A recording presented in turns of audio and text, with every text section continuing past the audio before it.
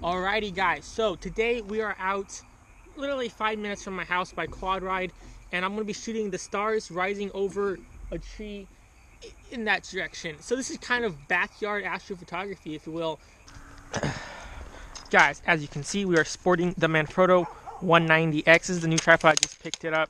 When did I pick it up? I picked it up last Tuesday, and it has been just an absolute beast of a tripod, and I love the absolute heck out of this thing. Yeah guys, so if you're into the market for a tripod, the Manfrotto 190 with the X Pro 4 ball head on it is definitely a setup you want to go with.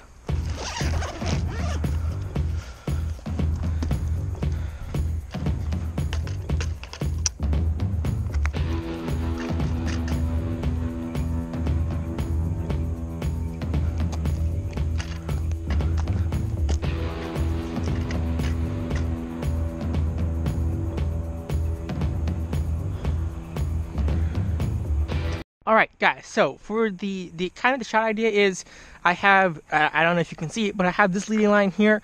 It points right to this tree, and this tree points right up into the sky.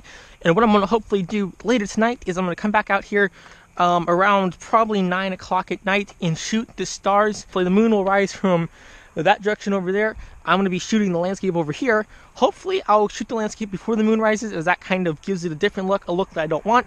I just want a kind of astrophotography look with the foreground being completely starlit. I am shooting on the Rokinon 24mm f1.4 Nikon D3400 with the MD B16 battery grip, and Manfrotto 190 tripod and X Pro 4 ball head.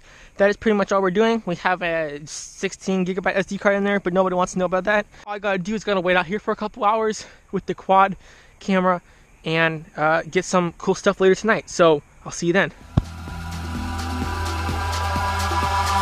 Eyes in the sky, gazing far into the night. I raise my hand to the fire, but it's no use, 'cause you can't stop it from shining through. It's true, baby, let the light shine through. Hey guys, I just want to point out the absolutely terrific parking job I did. Look at this. I mean, that is just a beautiful parking job if I've never seen one. Like, that right there is seriously no joke at all. Alrighty guys, here we are again. So all the audio for this video is the scenes that are out here with all the action, like me dropping this or laying it down, that is filmed by the GoPro. So if audio is a little bit off, I'm sorry.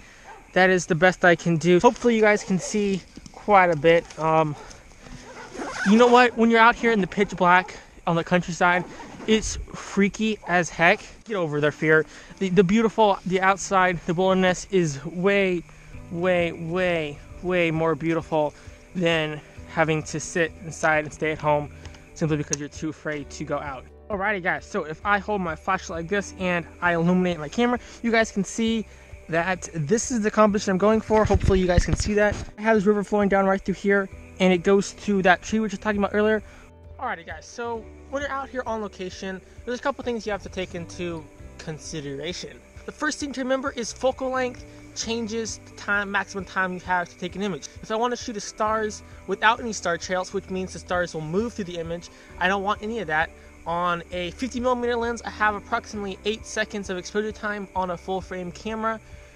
It's a lot of math involved in this, but on 24mm I have around 15 to 20 seconds of maximum shutter time. Pretty much what this means is the maximum shutter time I have in order to take a picture without the stars moving too much in order to create a star trail is no more than 15 to 20 seconds on a full frame camera on a 24mm lens.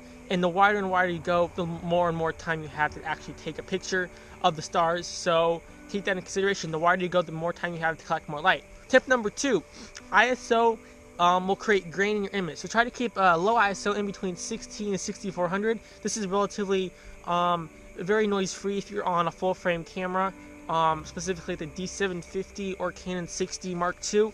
Those handle noise incredibly well. Noise ruins an image and makes it hard to recover details. Your dynamic range goes blah when you have high ISOs. Key number 3, wider apertures equal more light letting in. However, they also make focusing harder as things kind of become fishy when you're focusing on f1.4 or lower. So try to keep an aperture of f1.8 to f2 or 3.5. The widest aperture you can go is probably the best, unless it's f1.4 and your lens kind of suffers when you open it up that wide. Keep that in mind.